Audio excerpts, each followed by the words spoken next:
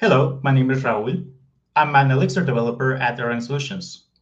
As you may know, we build Erlang and Elixir applications to build highly concurrent distributed systems.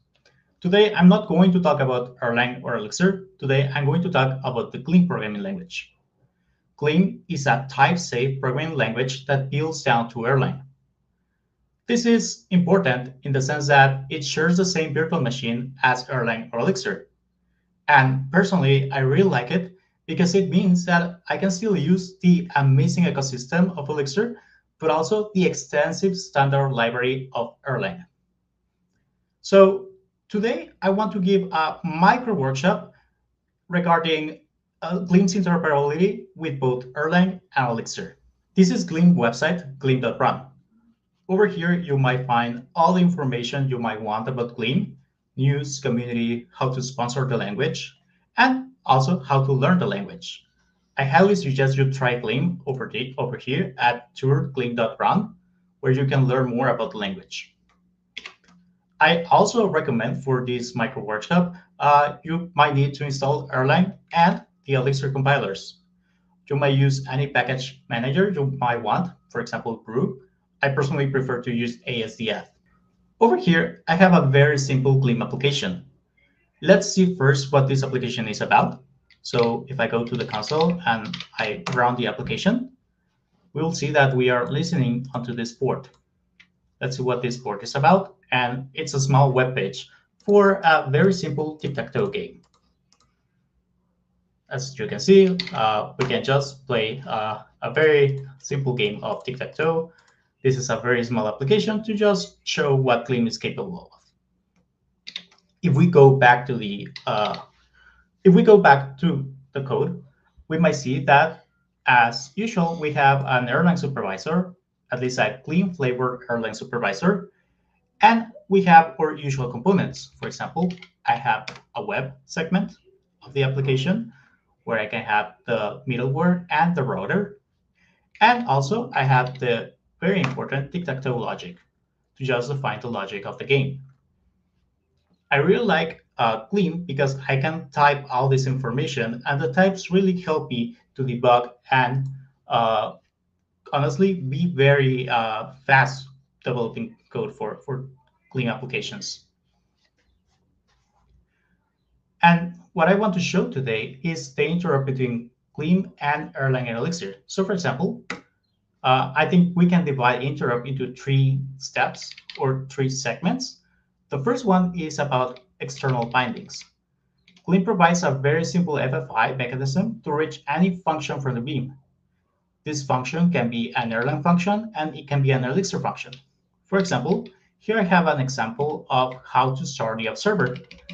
As you might know, Erlang has a UI for observing and monitoring the virtual machine. So if, for example, we launch the Erlang REPL, we can launch this observer by hitting observer, the module, and the function start.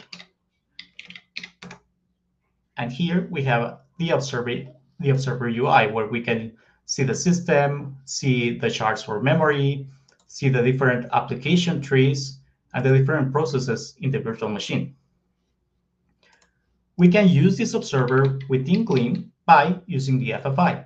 So for example, if I go here to my main starting point of the app, we can declare an external function from Erlang that launches the observer and the start function.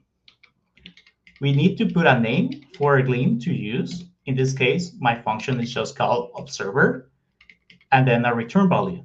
In this case, the return value I just keep fuzzy because it's just an OK atom, which doesn't matter too much for developing.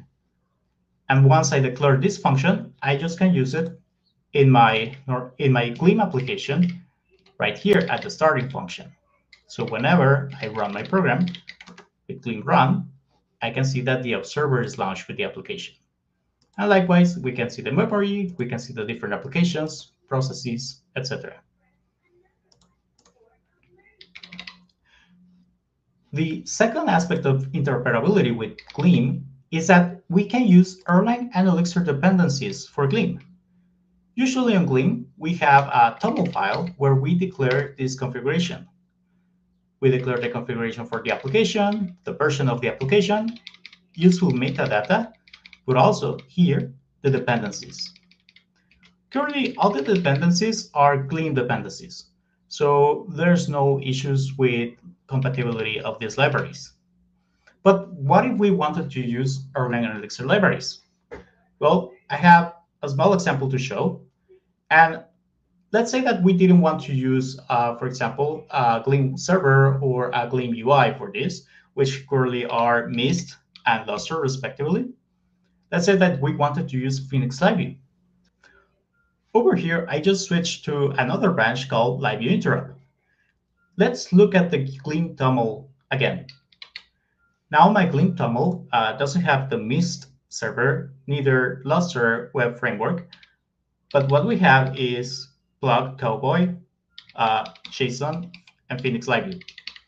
And with these dependencies, we can pretty much reproduce the same application, but this time, instead of using the Mist web server, we can use the Phoenix server. So let's go to Ludo again. And you will notice here on the starting function that we changed we added an extra function, which is the Phoenix endpoint. What is the Phoenix endpoint? Well, the Phoenix endpoint is just calling a Phoenix supervisor with the start function. And then we just add it here to our Gleam Erlang flavor supervisor. And let's look very briefly about what this supervisor is. So if we go to here, we can go to web, and you will notice that web is no longer a .gleam file. It's now a .ex file, which means we are using Elixir inside of a Gleam project. And over here, I'm declaring the the endpoint, the supervisor, and any kind of other configuration that we might need, like the layout. And if we go to Tic-Tac-Toe live.ex, we can see that now my Tic-Tac-Toe application is a live view with the usual live view render and handle for events. Let's launch this application and see how it runs. Now, Gleam is compiling not only Gleam files to Erlang, but also, because I have the Elixir compiler installed, it's compiling Elixir.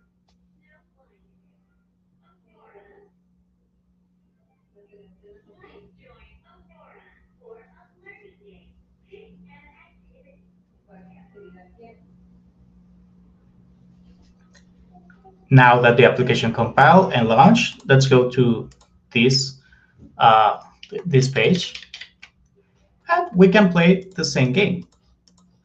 I have mostly exactly the same logic and the same components, so the page will look mostly the same.